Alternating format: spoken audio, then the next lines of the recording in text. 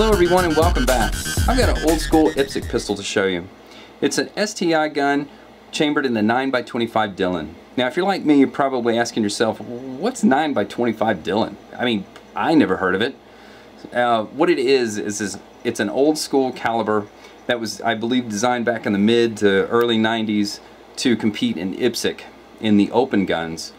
Back then they wanted an open gun with capacity that could reach the power factors that they had set, and the power factor is bullet weight times velocity.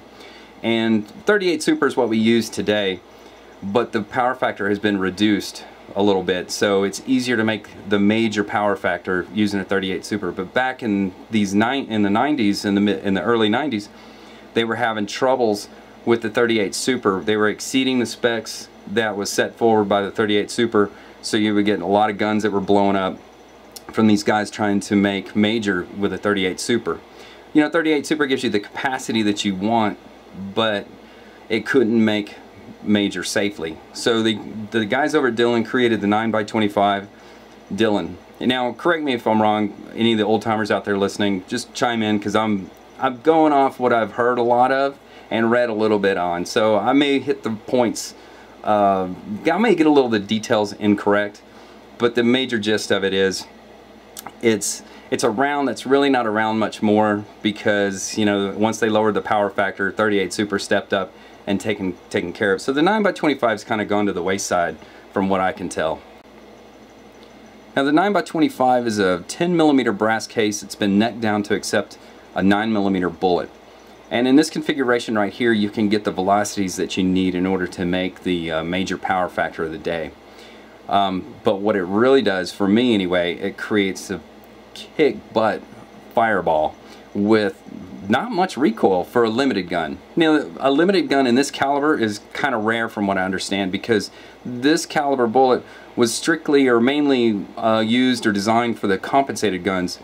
With this round in a compensated gun and the right powder and a comp on the end, you could actually, from what I'm told, it would generate so much gas that the comp would work so well that the gun would actually nosedive on your shot. So instead of recoiling like a normal gun does, or an open gun just kind of wiggles or pushes backwards, this gun here would nosedive from what I'm told. I haven't had the pleasure of shooting an open gun in this caliber, but the limited gun was a pleasure to shoot. Like I said, I hadn't had this much fun since I shot the Desert Eagle 50. There's something about a big powerful handgun like that going off. But let's take a look at the gun itself. It's, you know, the STI Eagle slide. This is very old, probably built in the mid-90s, I believe. And, you know, look on the bottom, it says Austin, Texas on there. STI has since moved to Georgetown, Texas. Now the slide is a 40 slide that, since it is a 10mm, 10mm is basically, here's the 10 right, or the 9x25 here, and then I have a 40 cartridge. So they're basically the same head size. So the bolt face on here is a 10mm or a 40 slide, which means you can switch it out. So for this particular gun, switch the barrel out, that is. So for this particular gun, we have a 40 caliber barrel. So if you don't want to shoot the 9x25 in this, or, you know, you're not loading it or don't want to pay for the ammo, you can put this barrel here in here and change the recoil spring with a lighter spring. This is a 19-pound recoil spring in here right now. It is incredibly stiff. It's really hard. I was very surprised when I picked it up at first and gave it a pull on the slide. It was, my gosh, it's like you had to be King Kong to rack the slide. But anyways, with a dual barrel like that, it's kind of cool that you could shoot either caliber. The trigger pull on it's about 3 pounds. To take it down, it's very similar to all the other limited guns that we use out there. I'm going to lock the slide back like this and use my reverse barrel plug. There's a hole drilled in the guide rod right there. So I'm going to use my reverse retention barrel plug retention pin on that. If I can fit it on there.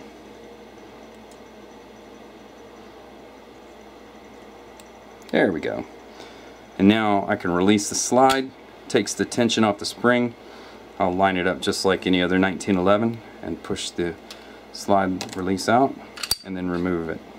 So here's our frame, standard stuff, and then we pull out our recoil guide rod assembly here. Now, if you noticed there just a minute ago, you may have looked and saw some writing on the barrel that said 38 Super. This is a 38 Super barrel, but it's been cut to accept the 10mm cartridge, so therefore we can just drop that straight in there. Now, I do have a 38 Super bullet here. You can see the difference in these two. It's quite a bit of difference in the diameter. So this would definitely not shoot in there. Too much wiggle room. So on the bottom, it's been scored 9x25. But at first glance, you would think it's a 38 Super. It's a, like I said, I just can't get over how fun this gun was to shoot. So let's put it back together.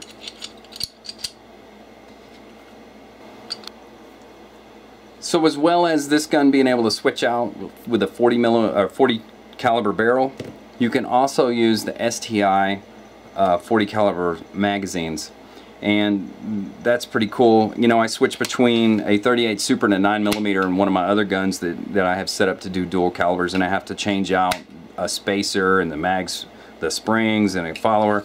But these here, you can just take them, put them right in, and they work. No big deal at all. It's really cool.